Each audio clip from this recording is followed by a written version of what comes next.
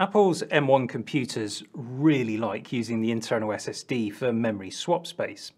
And SSDs can only be written to a limited number of times, so should we be concerned about the lifespan of our M1 SSDs? Let's discuss. To answer this question, it's helpful to know a little bit about SSD technology, but don't worry, I promise not to delve too deeply or get too technical in this video, and I will answer that question that we just posed. Solid-state storage is not a new invention. It's been around since the 80s. In fact, I can remember buying SSDs for my Scion pocket computer. Good times. But I digress. An SSD is made up of NAND cells. And in simple terms, what they do is store an electrical charge. They literally trap electrons. And that state persists even when your computer is switched off. To read the data back, you pass a voltage through the cell's control gate, and then you measure the current that's needed to complete the electrical circuit. And that then determines the state of the cell. Reading the data like this has no effect on the life of the cells, but each time a cell is programmed or written to, it sustains a small amount of damage, and it reduces the life of your SSD by a tiny amount. Now, due to the way that NAND flash works, each cell must be erased before it's programmed. And this process is measured as a program erase or P/E cycle. The lifespan of a cell then can be measured in the number of PE cycles that it can sustain. And the number of cycles that a cell can sustain before it stops working will vary based on the type of cell. And I'm not going to delve into the different types of cells in this video because, as always, I'm aiming to keep the information accessible to the widest audience. And I want to finish the video in under 10 minutes. Suffice it to say, though, that the cell types differ on how many bits of data each cell can store at any one time. And that in turn affects the number of PE cycles, and it also affects the cost of the SSD. So manufacturers are looking to find a compromise for their consumer drives. Performance is further improved with wear leveling.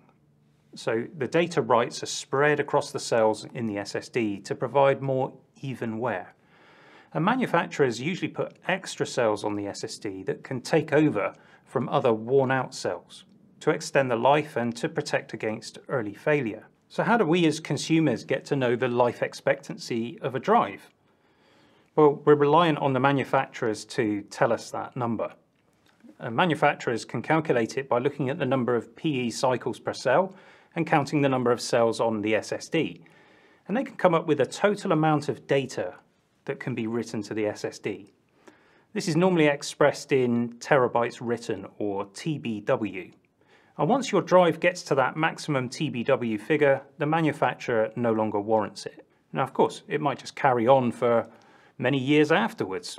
The actual lifespan will vary from one drive to the next, but I guess you could view it as being on borrowed time once you get to that figure. So in this video, we'll focus mainly on TBW, though there are other metrics that manufacturers quote too. And I say manufacturers quote these metrics. Naturally, Apple doesn't publish any such helpful information about the drives in the M1 because, well, it's Apple. So let's take a look at one of the better consumer SSDs on the general market, the Samsung 970 EVO Plus. And what we'll do is we'll assume that Apple's drive offers a similar performance.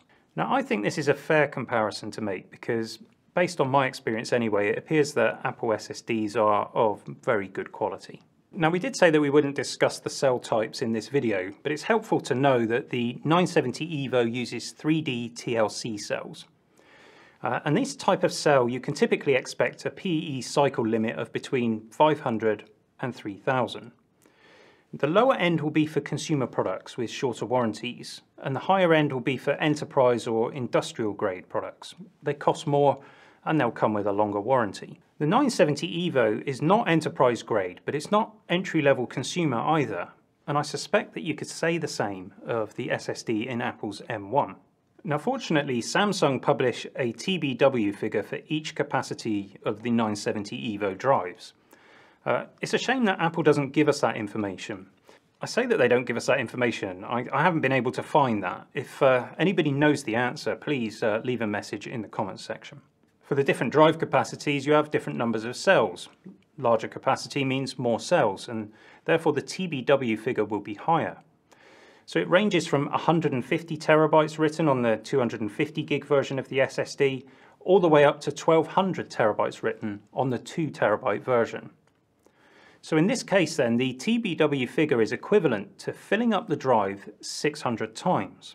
And on the surface, that might not seem like very much. In practice though, it's actually quite a lot. Look at it this way. Suppose we've got a 250 gigabyte drive and we expect it to last 5 years. Now I'm sure that many of you would like your SSD to last longer than 5 years, but let's just use it as a starting point. Now, without factoring in leap years, if we take 5 years, multiply it by 365 days, we get to 1825 days. Now we take that 150 terabytes written figure and we divide it by 1825 days.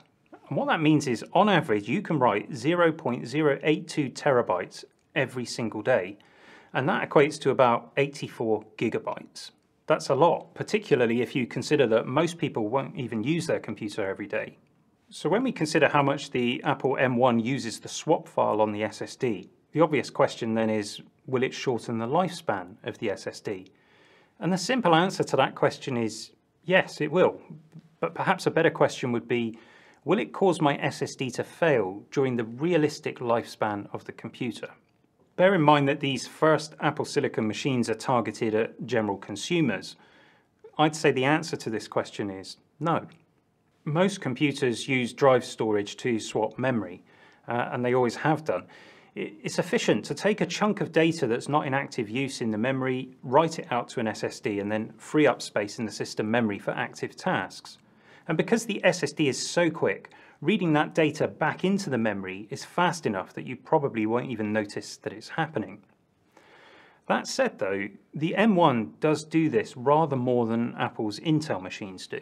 And that probably makes sense given that the memory in the M1 is shared between the CPU, the GPU, and all the other processors in the silicon. Now on the 8GB M1 model, we've seen very large swap usage, but even the 16GB model will actively use swap space on the SSD. So yes, the additional usage of the SSD is shortening its lifespan. Any data written to the SSD shortens its lifespan. And due to the way the M1 works, you could argue that it has more of an impact than it would in an Intel Mac. But you've got to be really pushing your machine to get to that 84 gigabytes per day figure on a consistent basis. And I'd expect that other components in the system would wear out before the SSD does. Don't forget also that we did our calculation based on the smallest size SSD. If you go for the 1 terabyte model, then you can write 336 gigabytes per day, every day, for 5 years. So if you're an enthusiast user and you intend to absolutely batter your M1 machine day in, day out, then perhaps this will be of concern to you. Particularly, of course, as you can't replace the SSD in any of the M1 machines.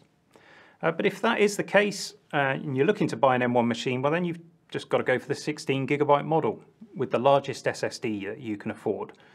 And that, of course, is a piece of buying advice that Apple will love to hear me giving out on the channel. In all seriousness though, most users don't need to worry about this issue, unless Apple has cheaped out on those drives, but I doubt that that's the case. So if you're an M1 owner or prospective owner, hopefully this video gave you a little bit of peace of mind. I think we're fine and we don't need to worry about our SSDs too much. They'll probably outlast the amount of time that we keep these machines for, particularly as there's much faster machines around the corner, and you know how Apple likes to tempt us with those bigger figures. In any case, I hope you found the video useful and informative. Perhaps you would consider joining our growing community with just one click of the subscribe button. Got to say that I am absolutely stoked to have hit 10,000 subscribers just this last week. It's a humbling experience, it really is. I appreciate it so much. All of your comments and your support, I can't thank you enough. Maybe I did enough in this video to earn a thumbs up, or a thumbs down if that's your thing, but in any case, hope to see you again soon for some more geekery.